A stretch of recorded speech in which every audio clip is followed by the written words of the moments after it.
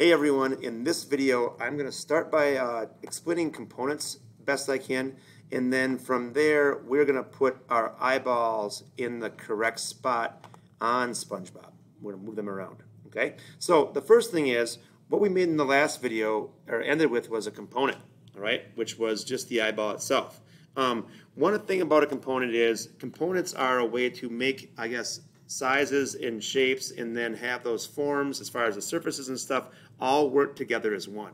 Meaning that if you want them to work separate, in order to get them separated again, you would have to actually explode it, which would break that component up, making it little, I guess, parts of that system. Anyway, so the component right here that we have made now, if I select it, it grabs the whole thing. That's kind of the nice convenient part about it. If we ever need to go back and edit it later, change its color, add more things to it, we want to use a double click to get into the component, and then you can see that we're actually inside. You can see the axis and the square around it. Now we'd be able to come in here and actually edit it. All right? I don't want to do that right now though. Okay? Now, so clicking out to get out of my component, what I'm going to do next is I'm going to get the area set up where we're going to put it, and then we're going to put that in the right spot and duplicate it. Okay, so the next thing we're going to do is we're going to go to the top view. All right? And when we're in the top view, we are going to use a tool to get some guidelines set up so we know where this is going to go. And that tool is going to end up being our tape measure tool. On the left-hand edge over here, the tape measure tool is a third tool up from the bottom. Now, as we're selecting that, the thing that's important about the tape measure is we want to make sure we always click with the hook. If we click with the hook, all right, and we slide over, we should see a dotted line happening, and that's where that hidden line is going to be that shows us where we want to put our stuff as far as, so we can have intersections and those kind of things. I'm going to hit escape right now and just go to my SpongeBob blueprint just to make sure I know where these go. We want to place this eyeball 75 millimeters in from the left and from the right edge, and then also we want to be 100 millimeters down. So that's the two dimensions we would need to know, 75 and 100. And when I go into my SketchUp piece then here again, once again, tape measures down here. I think the letter T might actually take you there also. And you got to make sure you select with the hook on the left-hand edge. Slide to the right. We can click again or release your click and type in 75. Enter. Now, you see your line move a lot if you weren't anywhere near that distance when you hit enter. If you were like 74, 76, you might not even notice your line move much, okay? Which is fine. Now moving down, we're going to do the same thing. So top of the edge of the piece, we select with the hook of the tape measure, slide down, and we're going to type in 100.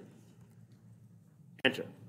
I was close at 96, so I didn't see much movement there. We have one more line to do, and that is from the right-hand edge selection, slide to the right, and we're going to hit 75. And enter. All right? And now you can see that I have two intersections, if I slide in or scroll in, where we're going to end up placing the middle of our eye. All right? Now, if I go into my selection tool, I should be able to select my eye. I should be able to go with my move tool, which is the letter M, or using the move over there, fourth tool up, to hover over top of the eye, and also then slide in. If I hover over the edge of it, I should be able to find the middle, right? So over the diameter or the outside circumference of that circle on the inside to get the middle piece there. And then I'm going to go to move this to the correct location, which is going to be the center piece there. Now, right now I'm having problems because I'm not on top of my piece, all right? So I'm going to go and click in my scenes on the ISO view. Right? You notice I haven't released it yet. And my problem right now is the middle that I have selected is on top. And the middle I want is actually on the bottom. All right? So what we're going to have to do is orbit around our piece to find that center underneath. All right? And that should be right here. And then orbit around, which is I'm depressing the scroll wheel, sliding, and then I'm going to go find where those two match up. And just kind of scroll in, and there's that intersection point. All right? If we're having trouble doing this, just ask me. but that's how we put that where it belongs. Okay? Now, the next thing is, that's all I have for this video.